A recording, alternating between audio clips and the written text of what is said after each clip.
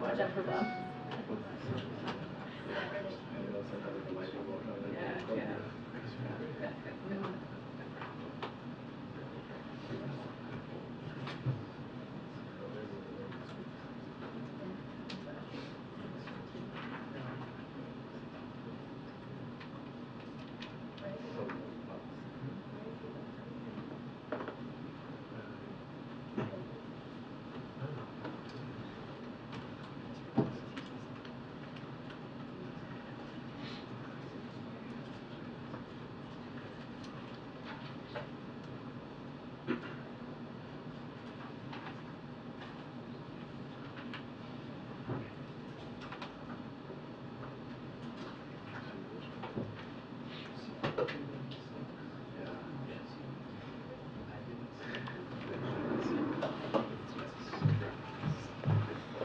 Good afternoon, everyone. I wanted to start with a word about the horrific news out of Lewiston, Maine last night, where we saw another tragic shooting that has taken at least 18 lives, injured many others, and left countless people in grief, shock, and trauma.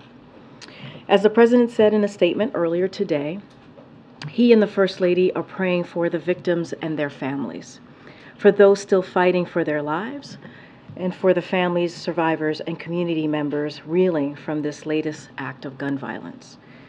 And importantly, we continue to urge all residents to heed the warnings and guidance of the local officials, and federal law enforcement are on the ground to assist with the response.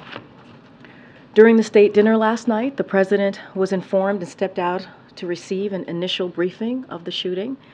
Later, he stepped out to speak with Maine Governor Janet Mills, as well as Senators Collins and King, and Congressman Jared Golden. He pledged full federal support in the wake of this horrific tragedy. This morning, the President received another briefing on the shooting from senior advisors, and he ordered that the U.S. flag be flown half-staff at the White House and upon all public buildings and grounds, out of respect for all the victims as well. So I want to echo the President's sentiments on this tragedy and the epidemic of gun violence in general. This is not normal. We cannot accept this. There have been literally hundreds of mass shootings in the last year alone, leaving empty seats at dinner tables across the country, and leaving those who survive these heinous acts both physically and mentally scarred. And while we have made progress since the President signed the bipartisan Safer Communities Act into law, much more must be done. And the President has been clear that executive action alone is just not enough. As the Vice President who oversees the newly established Office of Gun Violence and Prevention, stated during today's state luncheon, I know many of you watched very closely as well, and she said, it doesn't have to be this way. As our friends in Australia have demonstrated, again, it does not have to be this way. It's within Congress' power to pass legislation that will make our streets safer, that will make our communities safer, that will make our schools safer. The House has a new speaker who he said he's ready to get to work and to find common ground. Now is the time. Now is the time to find common ground. Let's work together to ban assault weapons and high-capacity magazines. Let's work together to enact universal background checks, require safe storage of guns, and keep guns out of the hands of criminals and dangerous individuals who have no business being armed with a weapon of war. The President will continue to do everything in his power to protect the American people, to protect our communities, to protect our children. And we urge congressional Republicans to come to the table if there truly is common ground at this time. With that, as you all know, I am joined today in the briefing room by the Director of National Economic Council, Lael Brainard, to discuss the GDP report that you all saw this morning and any other economic news that's out there. With that, Lael, welcome to the briefing room for the second time.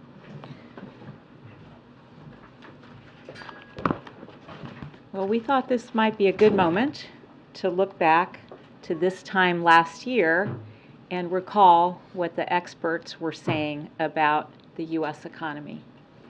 A year ago, the consensus view was that unemployment would need to go up to 4.5%, and the economy would need to stall out in order to get inflation down to where it is today. It turns out that was wrong, and you can see that here in the chart. U.S. growth has been much stronger than the naysayers believed. Unemployment has remained below 4% this entire time, but inflation has actually fallen in line with that forecast.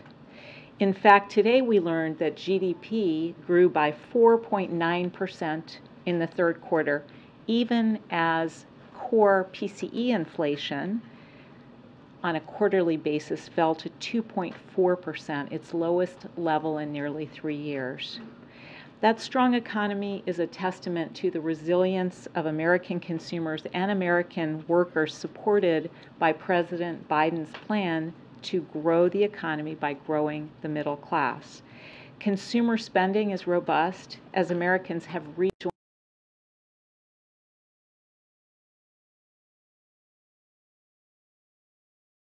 Biden vowed to build the economy from the bottom up and the middle out, and that's exactly what we're seeing in the data. Last week's survey of consumer finances showed that Americans' median net worth is 37% higher than it was before the pandemic, adjusted for inflation. That's the largest gain in the history of the survey, and the wealth gains were strongest for the bottom half of the income distribution and for Blacks and Hispanic families that have traditionally not seen as large gains.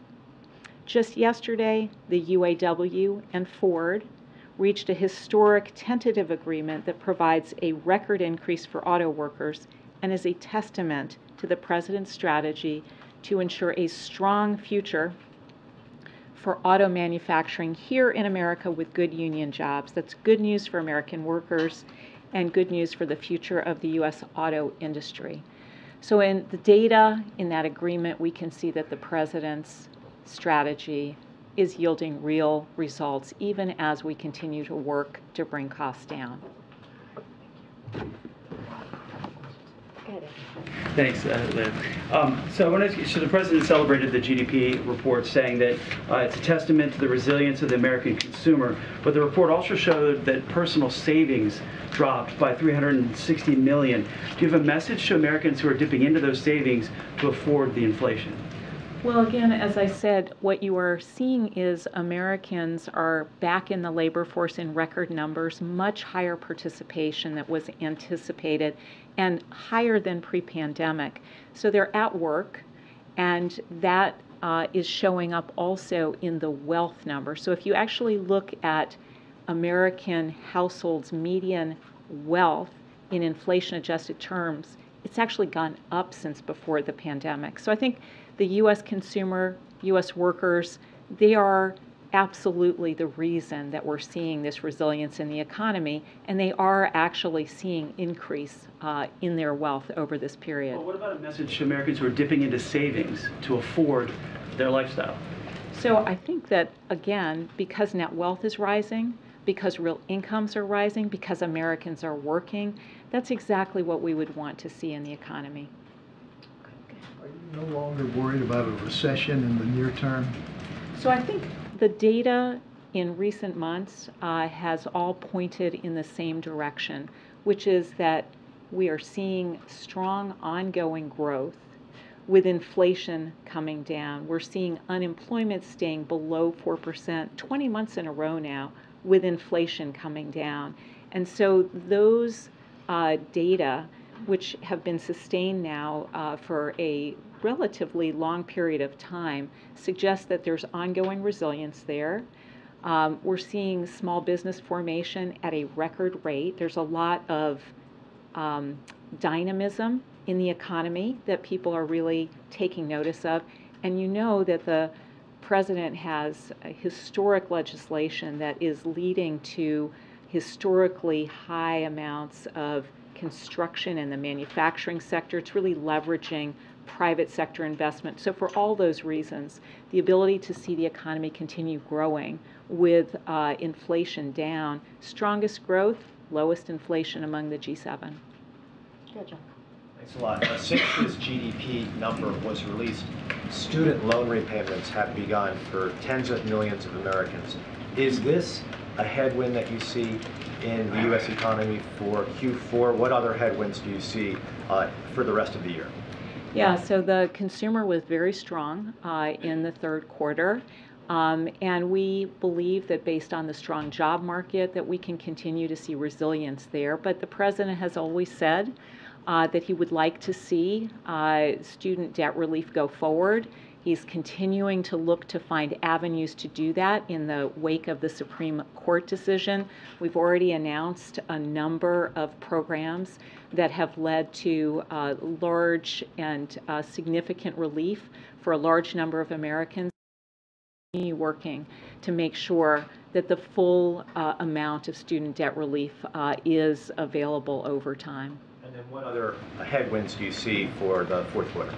So right now, what we see going into the fourth quarter is continued ongoing investment on the basis of the clean energy tax credits and the CHIPS program, the infrastructure law. So there should continue to be a lot of private sector interest. We certainly see it in the numbers, $614 billion worth of private sector investment on the basis of those laws.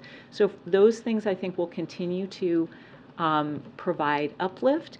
The global economy, there's some soft spots there, so perhaps a little headwind there. Last question, go ahead. To follow on the consumer spending side, do you expect the pace of consumer spending to ease in the coming months? And a follow-up on that if I can. You know, there is the possibility that from quarter to quarter you see some variation. So it's hard to know right now what retail spending and consumer spending more broadly is going to look like. Again, consumers have good sources of income, real wages rising, strong employment, strong participation in the labor force, but from quarter to quarter we could certainly see variations in the relative contribution of consumers relative to business investment, for instance. And how do you see the recent spike in borrowing cost affecting consumer spending? So certainly consumers and businesses are taking into account the cost of credit, and that is, I think, a headwind on the economy. Despite that, we've seen really strong GDP, 4.9% in the third quarter, and we think that's because there is strong support from the policy on the investment side of the economy, the president's historic legislation there, and his broader plan to grow the economy from the middle out. Okay, thank you so much. Thanks, you. Leo. Thank you for coming back. Okay, we're moving on. Okay, yes. As you know, Admiral John Kirby is here to do, I think you have something to share at the top and also take any of your foreign policy questions. Admiral? Thanks, Karine. Good afternoon, everybody. Let me start. I've got a couple things I want to get through. Let me start with the Middle East. The president continues to be routinely updated by the national security team on the situation there. Obviously, continuing to support. We are continuing to support Israel's military security assistance continues to flow to them as needed, almost on a daily basis. And obviously, we're still laser focused on the humanitarian assistance situation, making sure that more food, water, medicine can get in. Since the 21st of this month, some 74 trucks have now gotten in, 12 over just the last 24 hours. Not enough. More needs to go. And we're working with partners on the ground to see if we can accelerate and increase the flow of humanitarian assistance in. So again, it remains a high focus for him and for the national security team. I do want to, if you'll allow me to, just to take a couple of minutes to update you on the battlefield situation in Ukraine. As we have said publicly, Russia has launched a renewed offensive in eastern Ukraine across multiple lines, including around Avdiivka, Liman, and Kupiansk. Now, I spoke about this in a gaggle recently, but this offensive was not a surprise. We've been watching this build and come. We've warned that President Putin still aims to conquer Ukraine, and we've been working to ensure that Ukraine has the equipment it needs to defend its territory. Just today, you may have noticed, we announced another package of security assistance, which includes air defense capabilities, Javelin anti-tank missiles, more artillery ammunition, and more ammunition for the high mobility artillery rocket system, otherwise known as HIMARS. Thus far, using all these capabilities, the Ukrainians have been able to hold on and hold on the defense against this offensive, successfully repelling Russian tank columns that have been advancing on Avdiivka. Since the 11th of October, Russia has suffered significant losses in this offensive attempt of theirs, including at least 125 armored vehicles around Avdiivka and more than a battalion's worth of equipment. We expect more Russian attacks to come. This is a dynamic conflict, and we need to remember that Russia still maintains some offensive capability and may be able to achieve some tactical gains in the coming months. Now, to pursue that outcome in Avdiivka and elsewhere on the battlefield, Russia continues to show no regard for the lives of its soldiers. We believe they have suffered thousands of casualties in their effort to conduct this offensive, some of them on the orders of their own leaders. We have information that the Russian military has been actually executing soldiers who refuse to follow orders. We also have information that Russian commanders are threatening to execute entire units if they seek to retreat from Ukrainian artillery fire. Russia's mobilized forces remain undertrained, under-equipped, and unprepared for combat. As was the case during their failed winter offensive last year, the Russian military appears to be using what we would call human wave tactics, just throwing masses of these poorly trained soldiers right into the fight. No proper equipment, no leadership, no resourcing, no support. It is unsurprising that Russian forces are suffering from poor morale, given all these conditions. Russia's renewed attempt at an offensive is a sobering reminder that President Putin is not giving up on his aspirations to take all of Ukraine. And as long as Russia continues its brutal assault, we have to continue to support the Ukrainian people in their self-defense. Because his intentions are clear. You heard the president talk about this last week. He basically said that if Western weapons to Ukraine stopped, Ukraine would have a week to live. So, to ensure that we can continue to do that, it's critical that Congress step up and pass the supplemental request that the president put forward last week, which included a significant amount of resources for Ukraine, for their self-defenses, for their humanitarian and economic needs. It's time now to move forward with that supplemental funding, because time clearly is not on our side or on that of Ukraine going forward. So with that, take some questions. The president yesterday, John, said he has no confidence in the death toll numbers presented by the Palestinians in Gaza. What's he basing that on? How did he reach this conclusion? Well, we all know that the Gazan Ministry of Health is just a front for Hamas. It's run by Hamas, a terrorist organization. I've said it myself up here. We can't take anything coming out of Hamas, including the so-called Ministry of Health, at face value. And secondly, the president's talking more about humanitarian pause and reviving the Israeli-Palestinian peace process. What's prompting this tone shift? So, two thoughts here, Steve. For one, the president has never backed away or never stopped affirming the need for a two-state solution. Since coming into office, we've been working on that very hard. And I know it's a lofty goal, and it's taken a lot of people a long time to try to get there, and we haven't gotten there. But he's not stopped working towards that goal, and he still believes, as he said yesterday, that when this conflict is over. That still has to be the goal we're driving to, a state for Palestinians that they can live in peace and security and justice. That is a strategic long-term goal. In a tactical sense, as Secretary Blinken said, we do think that there should be consideration made right now for humanitarian pauses. These are localized, temporary, specific pauses on the battlefield so that humanitarian assistance can get in to people that need it, or the people can get out of that area in relative safety. That's what a humanitarian pause is, and we think it's an idea worth exploring. Just to follow up on the first thing that Steve asked you quickly about the president's lack of confidence in the numbers that we're getting out of Gaza right now. As you noted, the Gaza Health Ministry is run by Hamas. But to be clear, the president and the White House, you don't dispute that thousands of Palestinians, many of them innocent civilians, have been killed by Israeli strikes so far, do you? Of course not. We absolutely know that the death toll continues to rise in Gaza. Of course we know that. But what we're saying is that we shouldn't rely on numbers put forth by Hamas and the Ministry of Health. So they say it's more than 7,000. Is there any way to assess how many it is? Or I mean, the president said it was a pretty dramatic moment when he said, "Yeah, we don't have any confidence in that." We respect that you can't take Hamas at its word, but it does appear by all independent journalism, including that by a lot of people in the room, that thousands of Palestinians have been killed. We would not dispute that. Okay, now let me ask you if I can very quickly. Is the White House satisfied that Israel, to this point, has obeyed the laws of war, the rules of the war, as the president has indicated, and is Israel, in the White House's view, doing enough to this point to protect innocent lives? Again, we're not going to react in real time to events unfolding on the battlefield and every allegation and every strike. We're just not going to do that. But that means it's not until the war is completed that you guys can have an assessment of whether I didn't say that whether- either. I just said okay. we're not going to react in real time here, Peter. We have been in constant touch with our Israeli counterparts since the very early hours of this conflict to make sure we're asking them the hard questions that we want them to ask themselves, and to reiterate, as the president said yesterday, to reiterate that there is an added burden here on Israel to make sure that they are doing everything they can to minimize civilian casualties, and we're in constant communication with them about that. Thanks, Karine.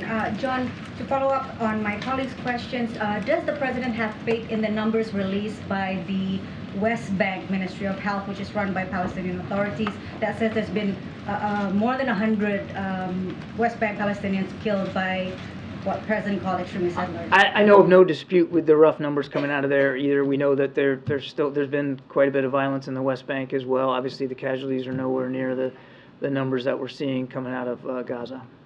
Can I just follow up on the meeting between Jake Sullivan and Wang Yi tomorrow? What are the expectations? Will the president join the meeting? What are the key focus? And what kind of role can the U.S. expect from China on the war in Gaza? That wasn't one more question. That was like 7 more questions.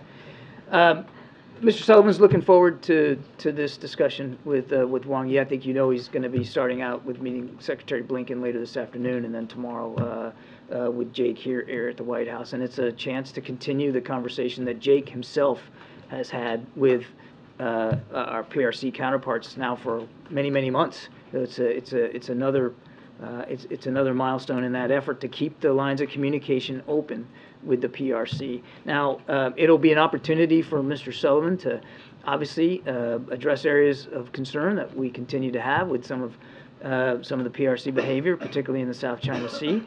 But it'll also be an opportunity to explore ways in which we can continue to keep these channels open and to try to get open the military-to-military channel communication, which is still closed. Of the Gaza? I'm sorry? China's role in the conflict in Oh, Gaza? I'm sorry. Yeah, I have no doubt that part of this discussion and the agenda will be what's going on in the Middle East and getting the Chinese perspective and certainly looking for ways to encourage them to be helpful. Go ahead, Michael. Karine. John, the Florida governor says that the state is sending weapons and drones to Israel at the request of the consulate in Miami.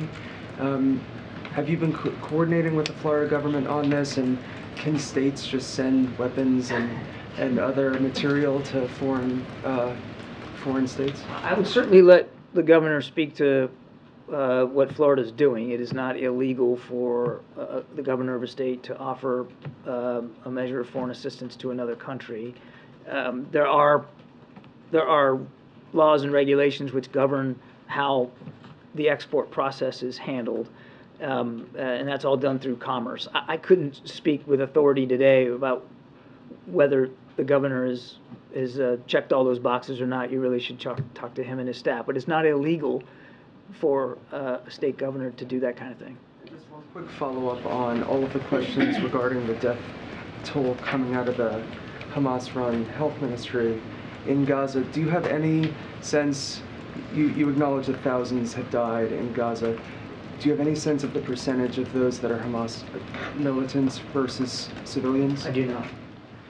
Thank you, Admiral. More than 30 U.S. service members have been killed in attacks on U.S. troops in Iraq and Syria. Will the U.S. respond militarily, and is the U.S. prepared to lead another war in the Middle East?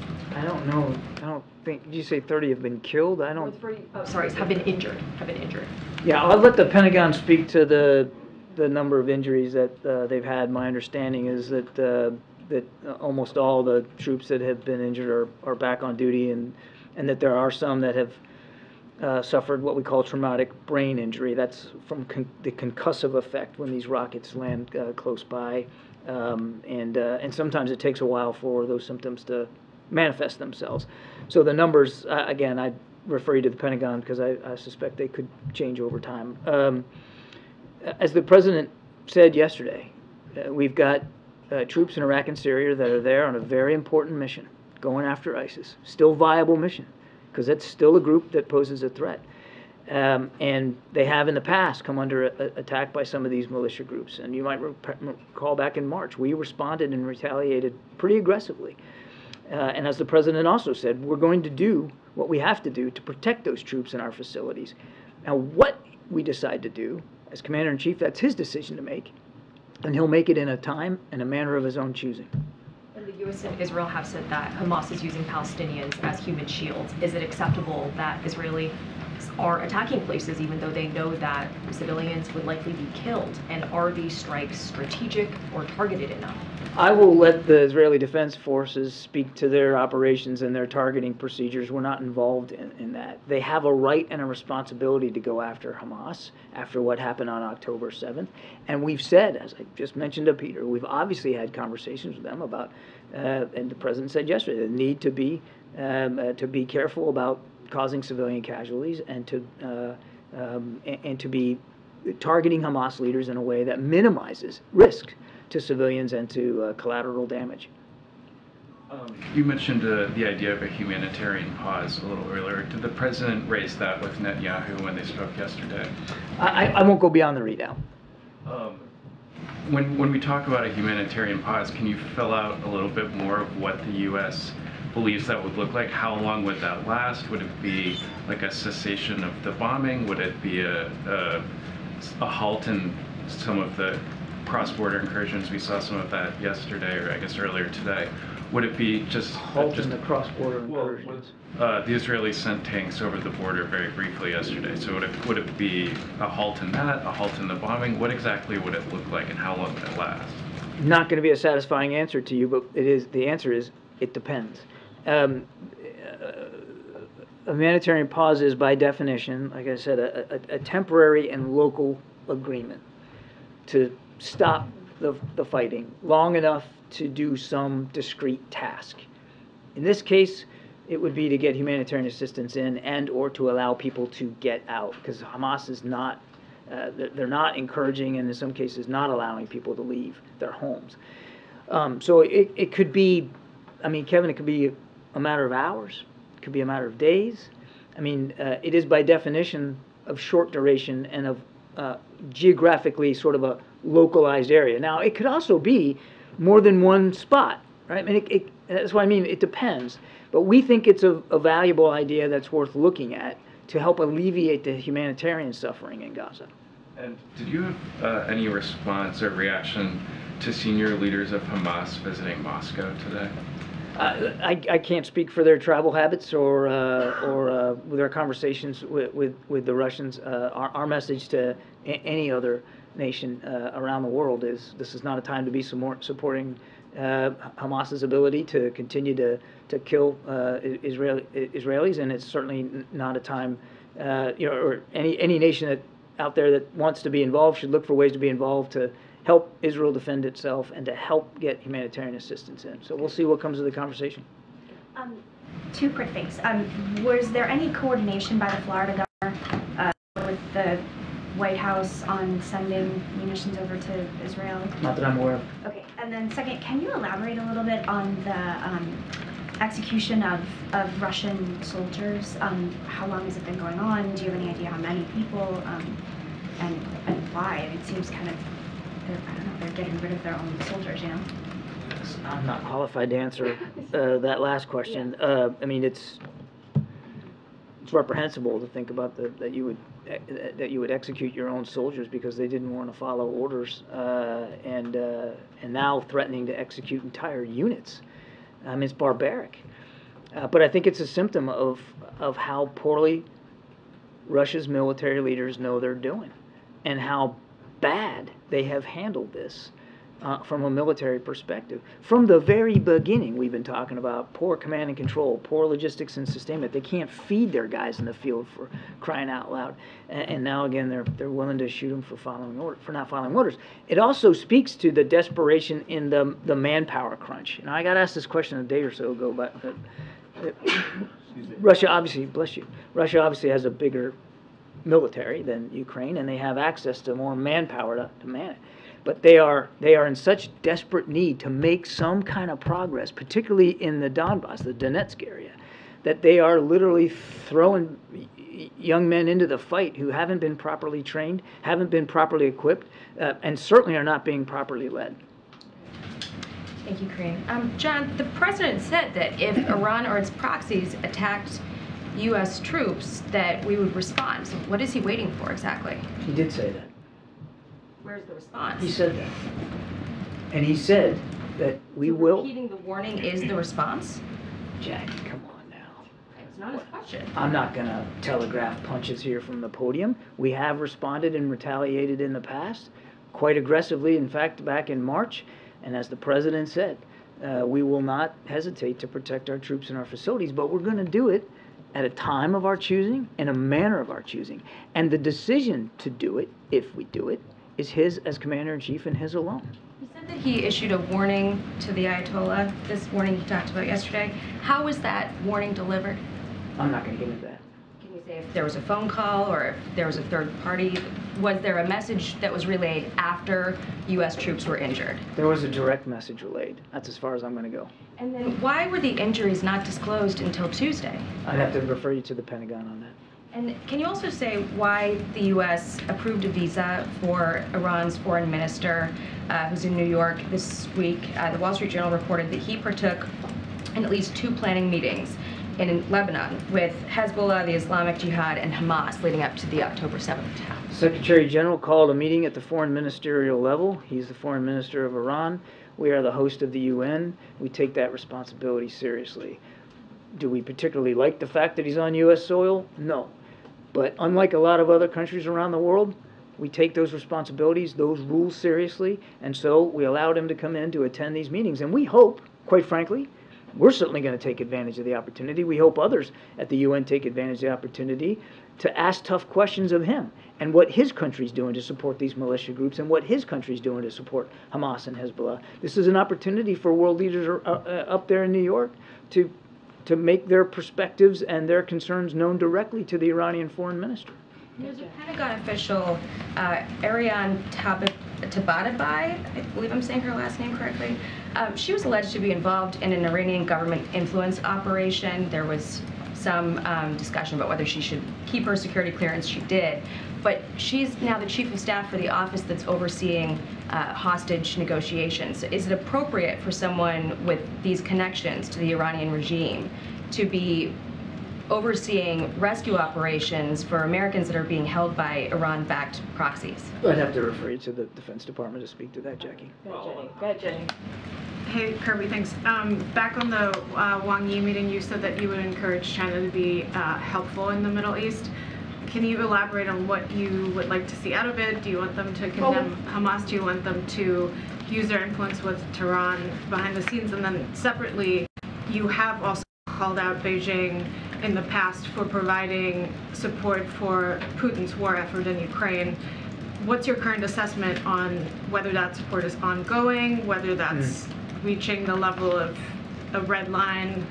You sort of didn't want to get into it, but it was non-lethal aid that was provided a couple months ago, so where does that stand now? Obviously, Putin went to China a couple weeks ago, so their alliance seems to be strong. We still haven't seen any indication that China is willing to provide lethal capabilities to the Russian military. We just haven't seen that. And as for them being helpful, they are able to have conversations in some places, like Tehran, that we aren't. So we'll see what Mr. What Wang Yi says when he gets here tomorrow or this afternoon. But there's if I think it would be irresponsible if we didn't try to explore this issue with them and see what their thoughts and perspectives are. Thanks, John. Back to the numbers, aid groups, including the United Nations, that are working in Gaza, cite those numbers of the health ministry. Are they wrong to do that? They can make their own decisions about what numbers they want to cite. We're not going to cite them. The State Department is also using these numbers internally. Sorry. I was going to actually mention that. Thank you, Raquel. I mean, the State Department has cited those numbers. Has cited them in the past, but what we've seen is the administration's position that it is now Hamas is now manipulating the numbers now, but not before? Well, do you remember that attack on the hospital? And what did the Gaza Ministry of Health put out? Something like 500. They slapped the number 500 on it, within the hour of that attack. And of course, the same Ministry of Health said it was an Israeli airstrike. So we know that's not true. And we've now since found out that the numbers aren't that high either. They never got up to 500. Now, it was at least a couple of hundred, and that's terrible, and that's atrocious, and that's sad. And we all obviously grieve with the families and loved ones who are affected by that. But the numbers are not reliable. They're just not reliable. And I don't need to tell you how to do your jobs, but if you're going to report casualty figures out of Gaza, I would frankly recommend you don't choose numbers put out by an organization that's run by a terrorist organization. Go ahead, Raquel.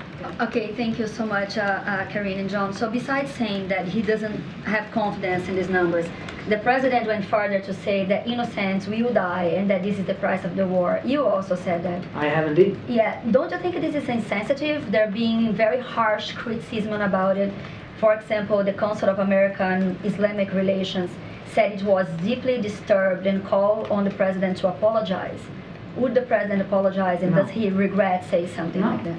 What's harsh is the way Hamas is using people as human shields.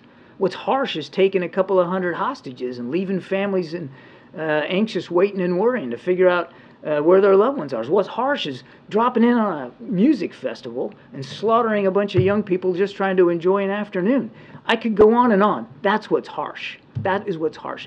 And being honest about the fact that there have been civilian casualties and that there likely will be more is being honest, because that's what war is. It's brutal, it's ugly, it's messy. I've said that before. The president also said that yesterday. Doesn't mean we have to like it. And it doesn't mean that we're dismissing any one of those casualties. Each and every one is a tragedy in its own right.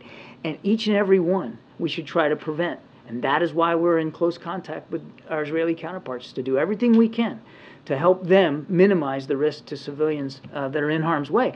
It would be helpful if Hamas would let them leave their homes, leave areas, not shelter in tunnels underneath their houses and in hospitals, and let them get out. Let them get out of Gaza if they want to leave. We know that there are thousands waiting to leave Gaza writ large, and Hamas is preventing them from doing it.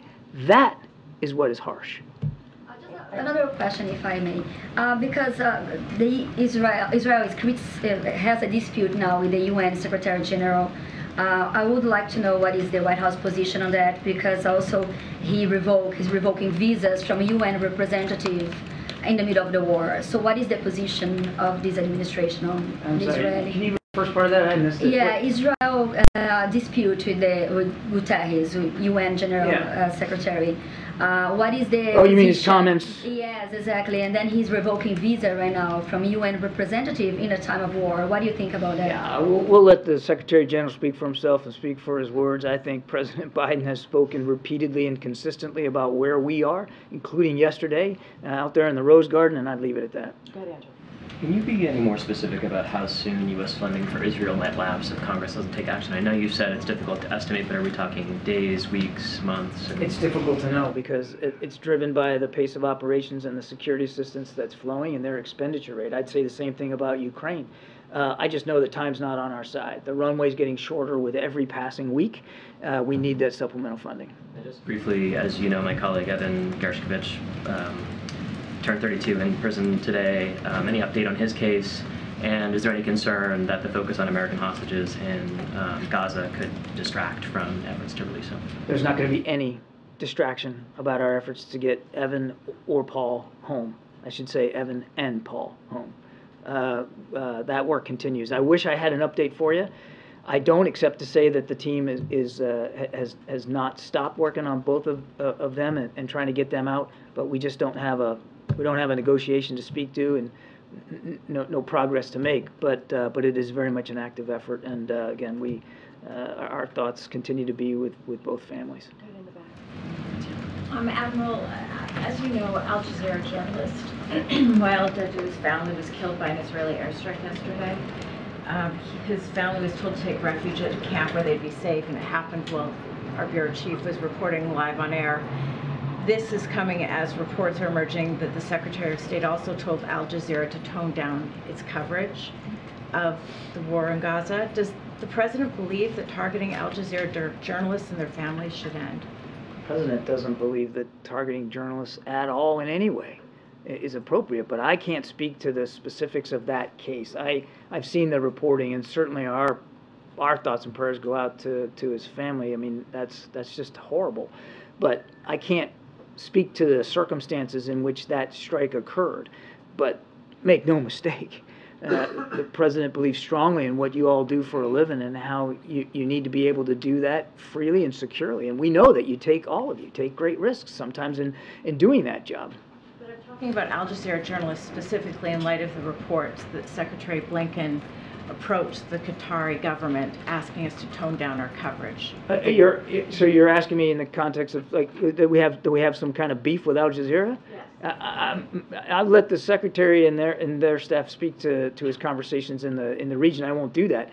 We recognize Al Jazeera as a valuable voice and an outlet that has incredible reach in the region and beyond. I don't need to tell you that. It's truly a global network, and we value the work that you do.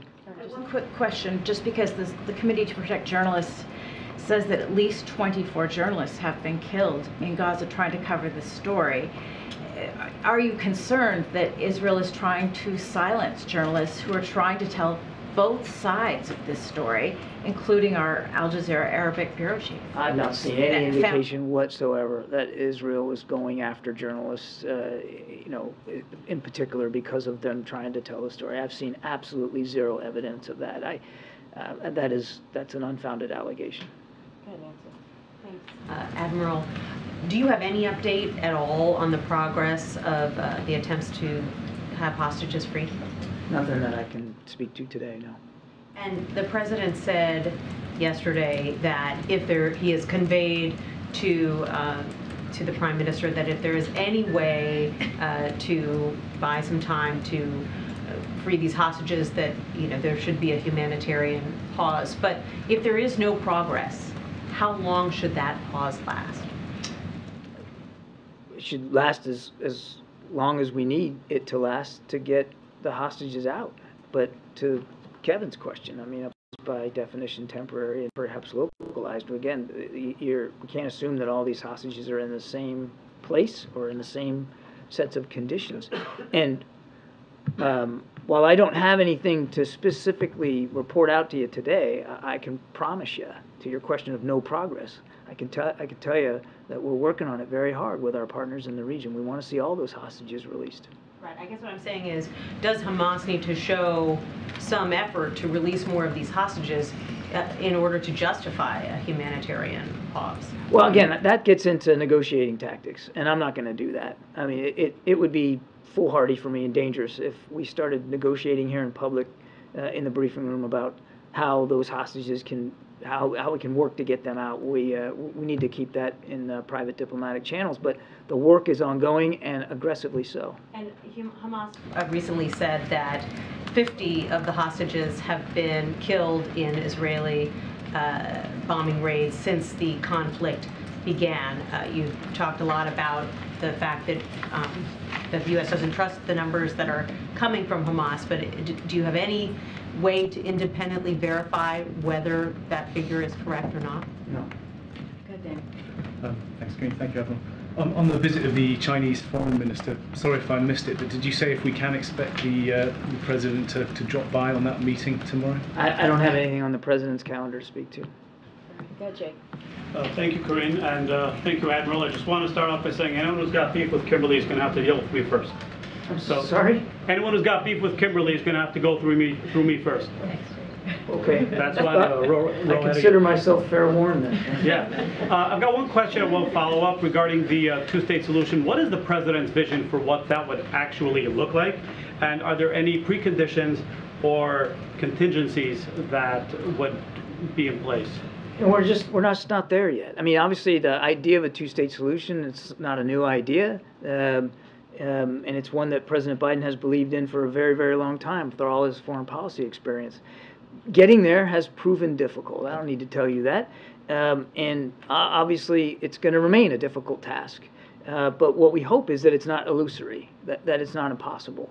But what that could actually look like once we can get folks to the table, I mean, all that would have to, that will come in the future. I couldn't possibly begin to describe exactly what the parameters would look like right now. Okay, so there's a Gallup poll that came out about a month ago that shows 72% of Palestinians are against a two-state solution, the highest it's been since they started polling this question, I believe. And furthermore, they showed 84% don't have confidence in this current administration's ability to bring about a peace agreement. How do you work with those kind of numbers? We just keep working towards the goal. I mean, recognize that there's different opinions out there, but we don't enact policy. We don't pursue the potential and the promise for peace and security in the Middle East based on opinion polls. Last question, Lily. Thank you. Why does the president believes that the recently announced India, Middle East, Europe economic corridor threatens some players in the Middle East? Say again. President has said last week twice that this is an instinct that the IMEC corridor announced with the G20 summit may have precipitated Hamas terrorist attack against Israel. So my question is... I think you misunderstood him. What he said was that he believed that the normalization process and the agreement that we were trying to reach between Israel and Saudi Arabia for normalization, which we believe is an important stepping stone to getting to a two-state solution, was what may have motivated Hamas to conduct those attacks. I think you misunderstood what he actually said. One more question. Thank you. Can I ask one more question? That's up to Karine. Karine says yes. Has Canada shared with you any evidence of its allegations against India? I won't talk about intelligence matters one way or the other, certainly not from here. Thank you, everybody. Thanks, Admiral. Thanks, John. Thank you so much. Okay. All right, Colleen, good to see you. Has the new speaker been, and is the president concerned about working with the new speaker given his track record on gun control, on abortion, on the 2020 election? So a couple of things. So upon the speaker's election, we invited him today, it's actually happening right now, to a bipartisan briefing with leadership and relevant committee chairs and ranking members and on the president's supplemental national security, obviously, package. And so that's happening right now, I think. It's still happening. And so the speaker is here, and he did join that briefing. And the other questions. So the president was asked yesterday about 2020, and the president, I think, answered it pretty straightforward. You heard him say that when it came to the 2020 election, we had more than 60 judges who basically threw those cases out of the court or proved it to not be true, right? When it came to the accusations that the elections were not, I guess, real, whatever, however they said it in 2020. But also, a Trump administration said the 2020 election was the safest, was the safest election that we've ever had, right? And you heard that from the Trump administration. And the president also said that, he understands the Constitution. So the president answered that question. Look, more broadly, as it relates to the speaker, the president has said that once Congress, the House conference, was able to get their affairs in order after spending 22 days to pick a speaker, in their chaos that we have seen them do the last 22 days, once they figured that out, he would be willing to work with them in good faith to get things done on behalf of the American people. We've been able to do really big things in a bipartisan way, whether it's the Chips and Science Act, whether it's the infrastructure law. We've been able to do that to deliver for the American people. And the president wants to do that. He wants to continue that progress. And let's not forget, in the midterms, the American people were very clear. They want to continue to see that type of bipartisanship. They want us to continue to grow the economy. And so that's the president's focus. He's willing to do that. He's willing to take up the speaker's words on working on common ground to make that happen. Is the president confident the House, since it's in order again, can get the supplemental taken care of before the So a couple of things there. As we know, we've heard from many Republicans even on the supplemental, especially the national security supplemental, and how we've seen bipartisan support. And so that's really important. And I have a couple of folks that I want to actually read out. Leader McConnell said our national security priorities from Russia to Hamas to China are all connected, and this requires a worldwide approach. Senate Armed Services Ranking Member Roger Wicker said he absolutely supports linking Ukraine and Israel aid, and that a solid majority in the House and Senate could too. Senate Appropriations Vice Chair Susan Collins said each of these four elements are critical. So we have seen a strong bipartisan support for the national security supplemental. That includes Ukraine and Israel. And so there is no reason we should not be able to move forward to get that done. Get some. Thanks, Karine. Sorry. Thanks, Karine. So Speaker Johnson's voting record shows that he is strongly opposed to gun safety legislation. Even when Democrats controlled Congress, they could not pass the universal background checks or the assault weapons ban. So what realistically can get done with this speaker? How can a deal around this be cut? Look, I hear the question. I mean, look what just happened last night. Look what happened.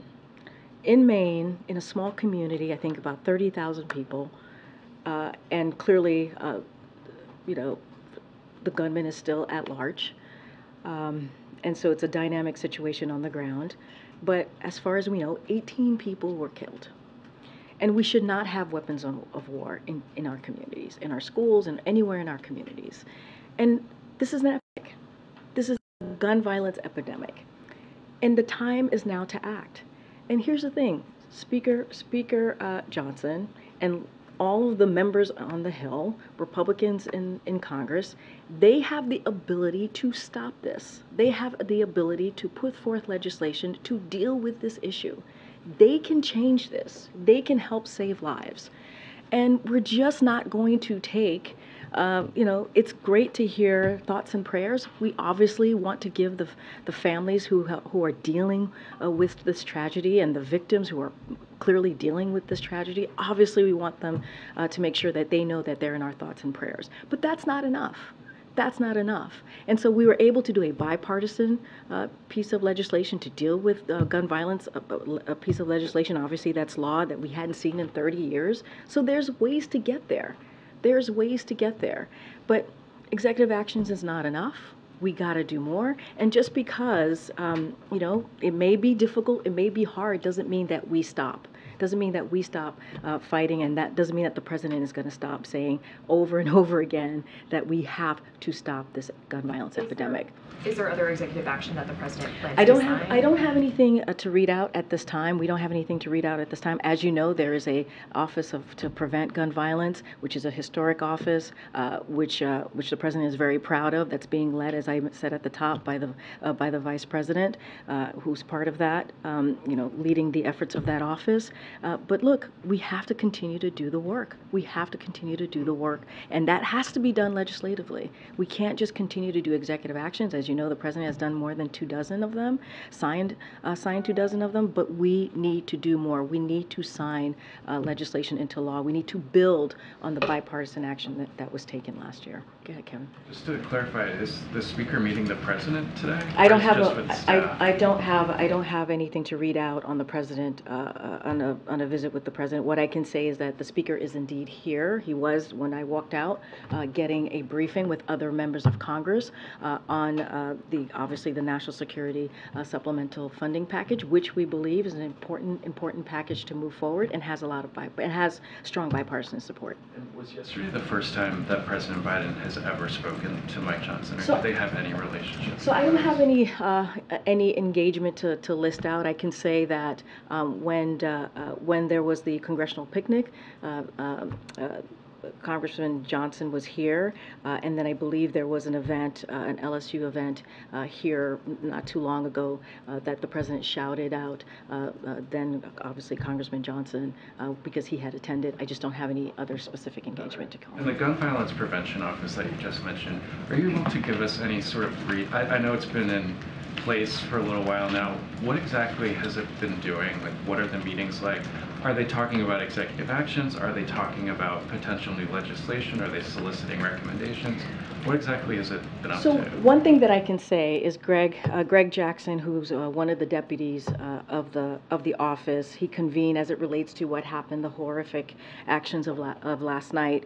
He convened federal agencies. He did that this morning to discuss federal resources already deployed and ensure readiness to meet any additional community needs as people of Lewiston work through the unimaginable grief that they may be experiencing. So we are in direct contact with folks on the ground there, and that is something that the office certainly is being part of. I don't have any other executive actions. I was just asked about that, but our focus right now is to continue to call on Congress to take action. We need to see legislation.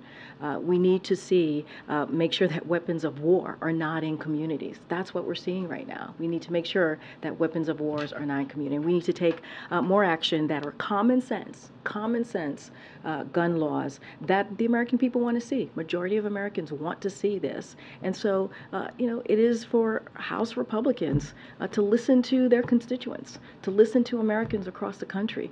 They can help stop what we're seeing here. They can help save lives. And it is their job to do that at the Capitol on the Hill. Cat Steve. You anticipate the president going to Lewiston, Maine when things settle down? I don't have anything. I don't certainly want to get ahead of the president's schedule. Don't have anything to share. It is a dynamic situation on the ground. I think the priority, our focus, is to make sure that Maine and local enforcement has the resources that it needs. That's what the president wants to make sure happens. We got to catch this killer, right? Bring him to justice. That is incredibly important as well. And so we are with the community on the ground, clearly, and certainly are going. The president wants to make sure that they have the resource that they need in this really, really critical time. Okay, Nancy. Thanks, Karine. What are some of the concrete goals of the Office of Gun Violence Reduction? So, look, I think having this historic office is incredibly important. Making sure it shows how critical we see this epidemic that's happening certainly across the country, and want to make sure that we do everything that we can to save lives. Look. one of the things as well that we want to do is make sure that we offer any type of emotional, mental assistance. That's going to be done through the office. Want to see what other executive actions can be done. We believe that legislation is the way to go, but there might be additional executive actions that can be done. So we want to make sure that we look at, that's one of the things the office is doing, looking at all of the potential options that we can do to continue to build on what the president has been able to do. Having conversation with communities on the ground, listening to them, taking in advice on what it is that they further actions that can be taken on the ground. So there is, this office is, I think, critical at this moment, as what we're seeing with these communities really going through this horrific epidemic. When you see guns being the #1 killer of children, we have to take action. And so I think this is when you think about the office, and you think about what it does, preventing gun violence, it's a way for the president to show that he's taking this very seriously. It's a way to try and figure out what else can be done to really stop this epidemic, and also work with communities on the ground. And is there a time frame for how long it's going to take this office to figure out what should be done before they start aggressively trying to implement? I mean, I don't have a timeline. Look, as I said, we're going to see if there's additional executive action, but honestly, it is for Congress. We have to see law, right? We have to see ways for Congress to take action on making sure that there aren't weapons of war on the street, right? To make sure that there is common sense legislation out there that Americans want to see. We have to actually see legislative actions to really deal with this issue. Build on the Bipartisan Safer Communities Act. We need to do that. That's how we're going to deal with this epidemic. This office certainly is going to be there for communities. Certainly we're going to see what else we can be doing from certainly this side of Pennsylvania Avenue. We're going to do everything that we can from here, but really the answer is Congress has to act. They have to take action. Okay, go ahead, Peter. If I can ask you very quickly about the new House Speaker, who is apparently in the building as we speak right now. Does the President view Speaker Mike Johnson as a MAGA extremist? Look, I would have to let the Speaker speak for himself. Obviously, I think he has defined himself as that way, so he's going to have to answer that question for himself. What we can say is we want to move forward on making sure that we get the work done on behalf of the American people. The president is willing to do that in a good faith fashion, as we have been able to do that on many bipartisan laws now that the president was able to push through Congress with Democrats and Republicans. That's what we want to see. And just to be clear, I asked that because the president last month, when he was speaking at in Arizona in honoring his late friend John McCain, said their extreme agenda, referring to members of what he described the MAGA Republican extremists, their extreme agenda, if carried out, will fundamentally alter the institutions of American democracy as we know it. Does that concern apply to Speaker Mike Johnson, given the leading role he played in trying to overturn the election in 2020? So look, the Speaker has spoken to it himself publicly about where he sees his views ideologically. I'm not going to get ahead of that. And also, I'm not going to prejudge. I'm just not going to prejudge what the relationship is going to be like now that he's Speaker. I'm just not. So what he did in the past, you're willing to relieve that if he acts in good faith going forward? We want to make sure that the president wants to make sure that we get the business of the American people done. There is so much to get done. I was just asked about the National Security Supplemental. We need to get that done, right? We need to make sure in 21 there is not a shutdown, and that is the job, right, of Congress to make sure that they get that done. Look, there is the moment that we're in right now should not be about partisanship. The American people don't want to see that. They want to see us work in a bipartisan way. The president, as you know, is a president that believes in bipartisanship. He believes on bringing both sides together. He has done that in the last 2 years, and so he wants to continue that. But as far as the speakership, look, we're going to see how that goes. That is, I'm not going to prejudge what that relationship is going to look like moving forward. All right, go ahead, Kim.